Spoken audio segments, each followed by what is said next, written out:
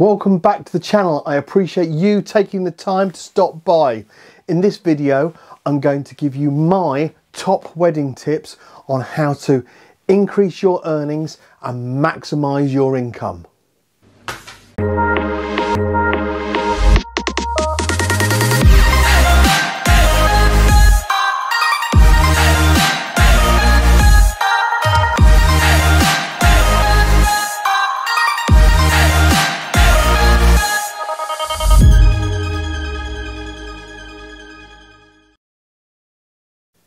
Hi, I'm JP, and as I've said, this video I'm going to give you my tips on how I increase my revenue.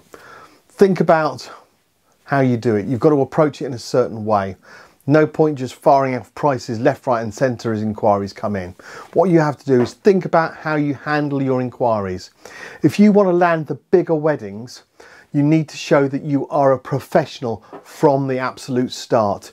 And this includes your initial proposal. Ideally, you should email a proposal to them. This would have a covering letter, probably followed by the services you're offering, options you might want them to upgrade with, and then finally, and last of all, the price. Price should be absolutely the last thing you talk about with any bride and groom. They're going to be looking for an amazing wedding, and if they're looking for an amazing wedding, then they're going to be more interested in the detail and the products and the services you can offer before the price. Don't just offer the standard DJ services. Offer and sell upgrades. Make yourself a bigger DJ offering bigger packages for bigger events. So, for instance, wedding ceremonies.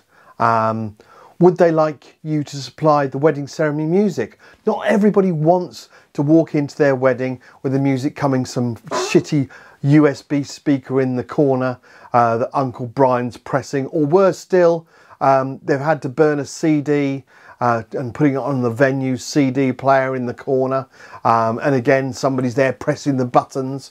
Offer the services of a professional music provider so that them and their guests can appreciate a nice all-encompassing background sound that they can feel the vibe from.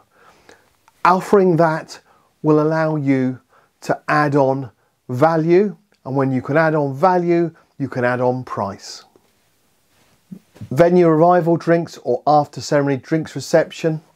This is a classic part of the wedding where you can offer services that often the bride and groom will be open to suggestion for some nice cool background music for their guests while they're off having their photos done.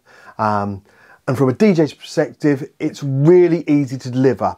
Laptop, mixer, maybe 1, 2 speakers. You don't need to set up your DJ booth. Just ask the venue for a table with a tablecloth, put it in the corner, and off you go. During the summer, I'm often found, and you can see this in previous gig logs, where I'm doing this outside for clients. I've got my RX2, I've got one DXR12 speaker, and I'm doing an outside DJ set, and it comes across really cool. The amount of guests that come over to me at that point and talk with me, and they then start asking me, am I available for their wedding? Do I do other types of events?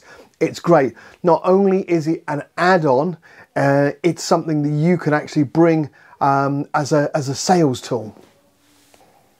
Wedding breakfast DJ services, another great upgrade. Bride and grooms love quality background music through the wedding breakfast. I've been asked before now to DJ live, as well as simply stick a playlist on that's been provided. This part also gives the opportunity to do the room introductions and provide wireless microphones for the speeches. All of these are valid upgrades, quality upgrades, but again, remember, you won't need to necessarily set up your DJ booth. Discretion is key. Provide the services from the side and let the day go on, and you're just in the background making it cool. Evening wedding DJ. So now we've reached the part that they contacted you about, but this part I suggest offering a choice of setups also. You can upgrade to the level that the bride and groom want to be at and you as the wedding DJ want them to be at. For instance, I have 3 levels of setup for my weddings. One, a compact setup which incorporates a small booth, couple of lights, 2 speakers, no sub, okay, and that's it. 2, a main wedding setup that looks absolutely the part.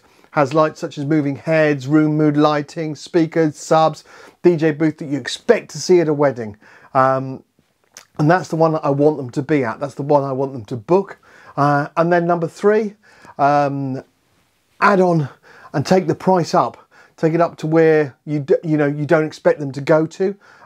So you'd add on additional options such as sparkler effects, confetti cannons, big screen TVs.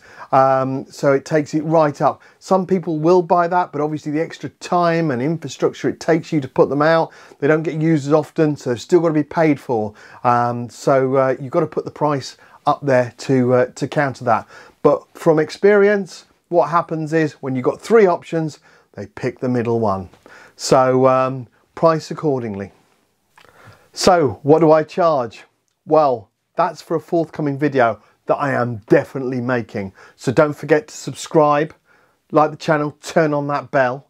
But just to say, 2019, last year, I was booked for 3 to 4 weddings throughout the year, with the exception of January and part of February and December because I do a Christmas season, and 10 days in August because I popped off on holiday.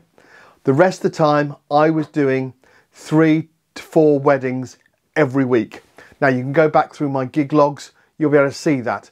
But what I do say is, what I've done for you is I've put a playlist of 3 weddings together, and I put that in a link up there, but also at the end and in the description. So if you want to see exactly how I deliver all-day weddings, and you'll be able to see the options that I've spoken about and how I've done them. If you're a budding DJ, or if you're a new DJ and you want to increase your earnings, you want to move into that wedding market, you want to capture that higher end client, then I suggest you watch those 3 videos that are coming up now.